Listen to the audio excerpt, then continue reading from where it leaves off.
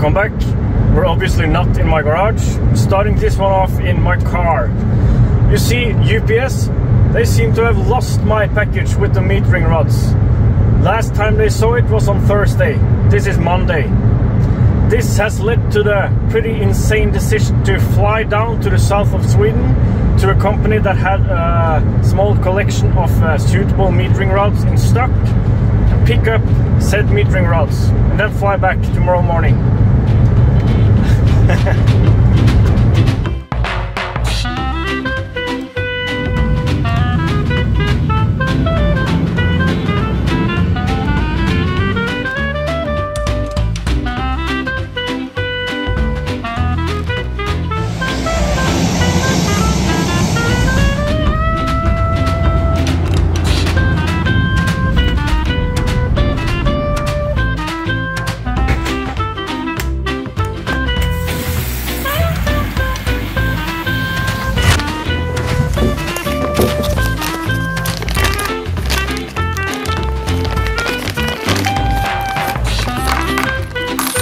Here's the old and up until today only rod in my possession. And here are the 3 new ones.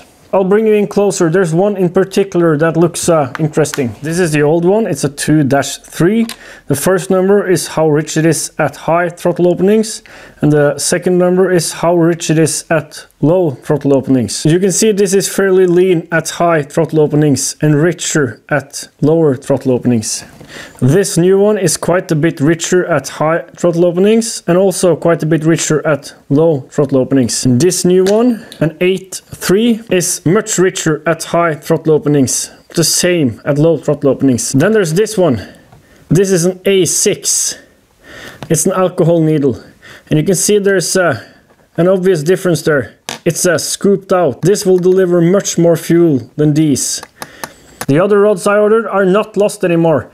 UPS managed to find them. Estimated to be here next Monday, almost a week. If I knew this yesterday, that would not have changed my decision to fly down and pick these up. Still would mean no progress this week.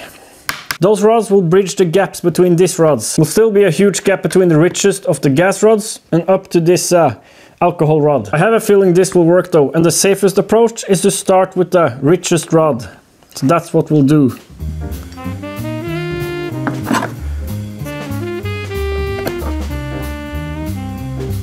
Completely custom built Supercharged 50cc 2-stroke, by the way, if you're new here.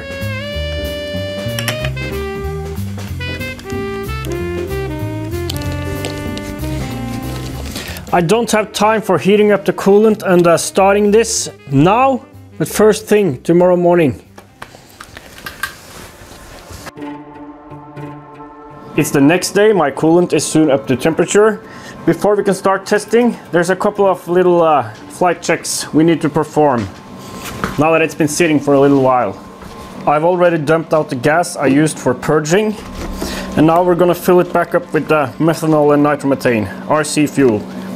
I'm actually in dialogue with the Norwegian government, see if I can get a license so that I can buy some pure nitromethane and mix my own fuel. The regulations are really strict in Norway. I think I've got the rule book on my side though. There's nothing there stating that two-stroke stuffing enterprises shouldn't be allowed to handle nitromethane. It is necessary in my production. Water is up to temp.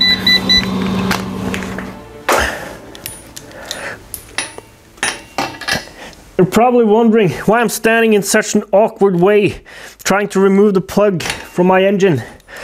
Well, you see, kneeling for anything, it's beneath me now. I'm a lord. You can become a lord and have stuff being beneath you too, thanks to established titles. Established titles is a fun and novel way to preserve the woodlands of Scotland while helping global reforestation efforts. Based on a historic Scottish custom where landowners are referred to as lairds or lords or lady in English. Title packs give you at least 1 square foot of dedicated land with an unique plot number on a private estate in Edelston, Scotland, and an official certificate with a crest. Established titles plant a tree with every order and supports global charities, 1 tree planted and trees for future. You could officially include the title Lord or Lady on your plane tickets, credit card, etc. First 200 people purchasing a title through my link will effectively be next to my plot, within walking distance. Our own two-stroke stuffing kingdom. Makes an amazing last-minute gift. Established Titles is actually running a massive Black Friday sale now, and you'll get an additional 10% off if you use the code Twostrokstuffing. Go to establishedtitles.com/twostrokestuffing to collect your gifts now and help support the channel. Thank you, Established Titles. Combined spark and drain plug.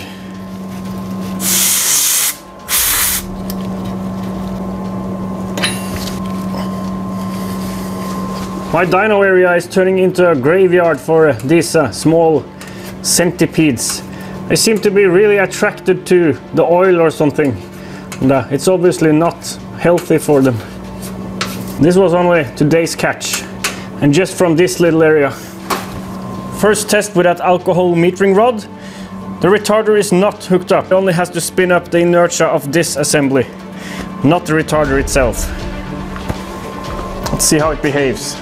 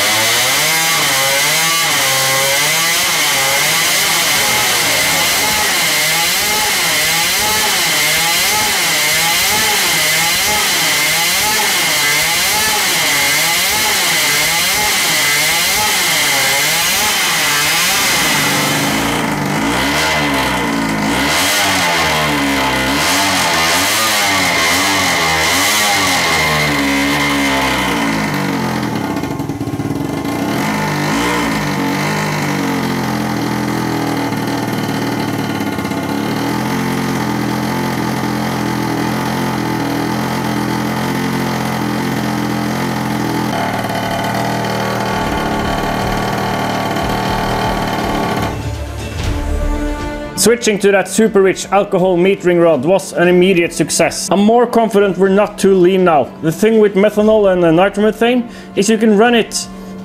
There's a point where it becomes rich enough and it runs fine, and then you can just richen up the mixture, and it doesn't really make much of a difference, like just a small difference. If you go just slightly on the lean side, we start melting plugs or worse. Let's hook the retarder up to give it some more inertia to play with, and then hook up power and start applying some load.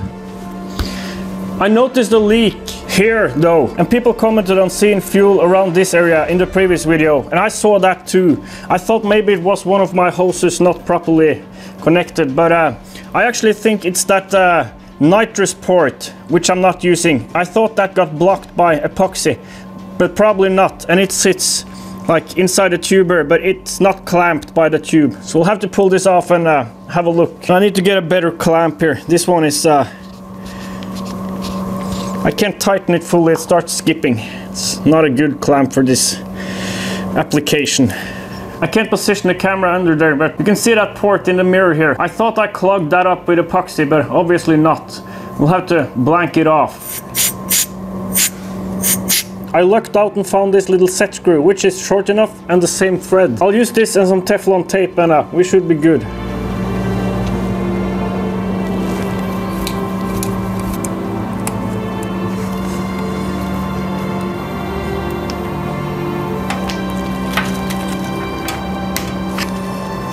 We've hopefully fixed that leak. The retarder is hooked up. We'll see how it behaves with the inertia of that big hunking chunk of steel. Not hooked up to power yet.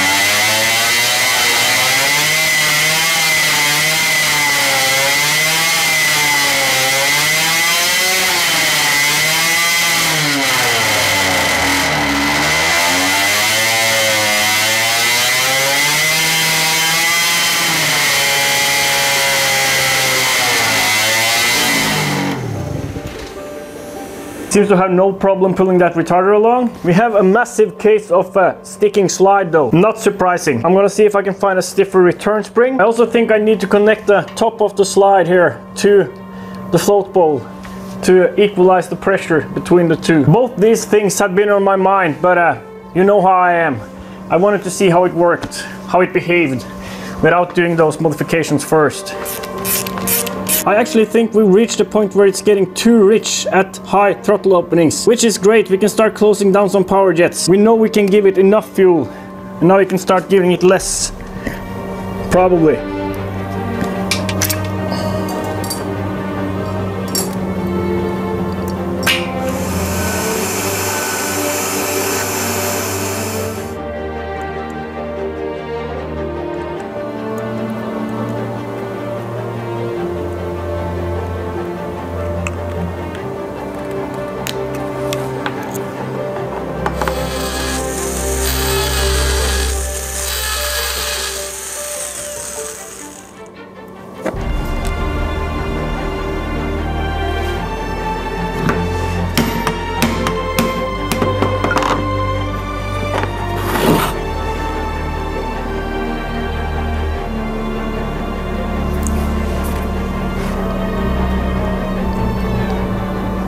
I haven't got any stronger springs of the correct size, nor a spring steel to create one. We'll have to see if that pressure equalizer circuit helps first.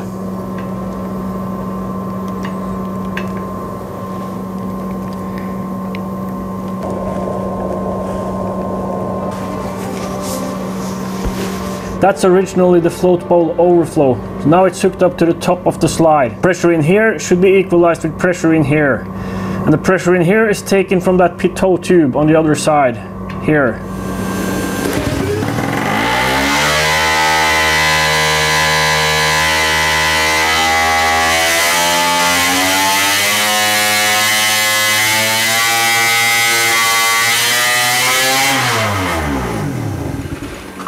I think the cable was stuck here, maybe.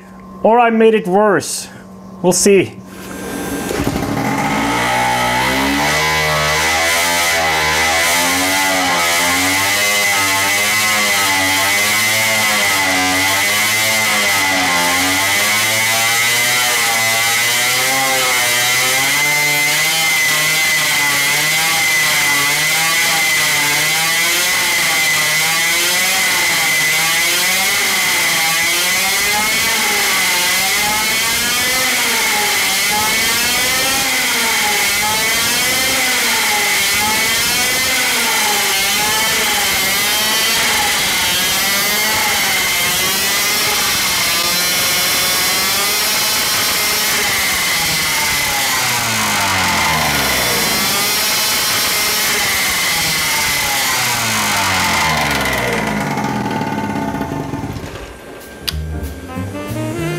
Some pretty awesome compressor flutter going on there.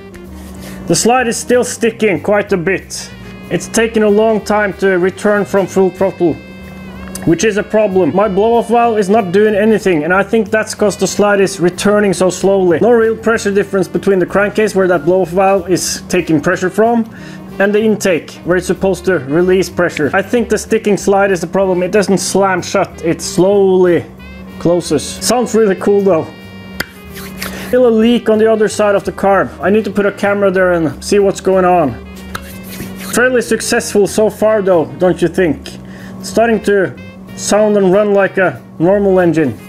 This one's a little bit shorter because I had to fly down and pick up those rods and stuff, you know. So, see you next time. As I can't find springs long enough of the correct size but stiffer, nor can I find spring steel of the correct dimension. No spring steel at all, in fact, without ordering.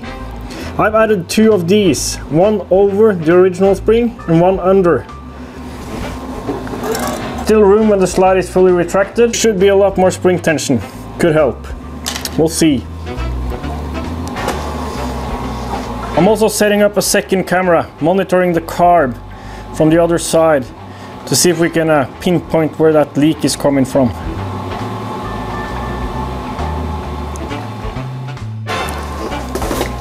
I've felt a lot of progress in my recent video, but I'm not sure it's conveyed properly through the videos out to you. We started with a roots blower. The pulses in the roots blower seem to be interfering with the pulses of the two-stroke engine, and it's a tiny 50cc engine. I couldn't find a smaller blower and run it 1-to-1. Switched it out for a Rotrex centrifugal unit. No pulses. Led to no pumping action at low RPM. Fixed that with a sliding reed valve. Thumbs up for keeping things straight. Keep a mental note of this. I have to wait. Made custom sleeve carb Electron. Brought it down from 48 to about 32 millimeters with an oval sleeve, rectangular sleeve. Left a step in there. Wanted to see how it behaved. Dumb idea. Removed step. Ran much better. Not enough fuel. Ran fine on gas. Not on methanol and nitromethane. Alcohol needles. Metering rods. That's where we are now. There's been a lot of troubleshooting, fixing problems, progress. I'm not quite sure if it's properly conveyed. As soon as I replace this purging gas with alcohol again, we'll see if the carb still sticks. And that other camera might shine some light on where that leak, that carb leak is coming from.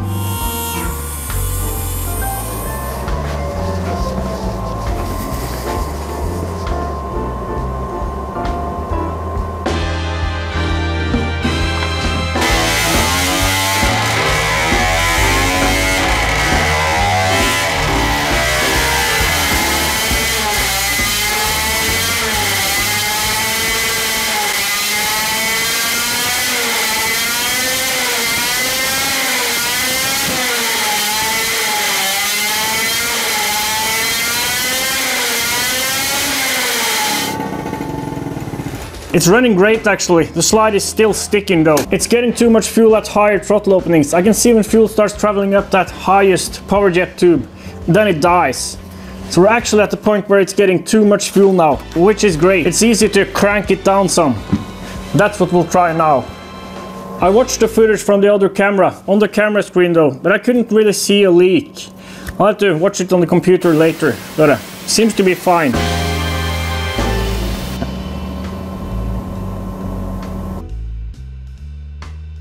We really need to fix that stick and slide issue with a much stiffer spring, push-pull arrangement, and maybe even bearings for the slide, something, before we continue testing. Just one more test. I'll try closing off those 2 extra power jets I added in. Now with that alcohol needle, they might not be needed yet. We'll see how it behaves with those closed.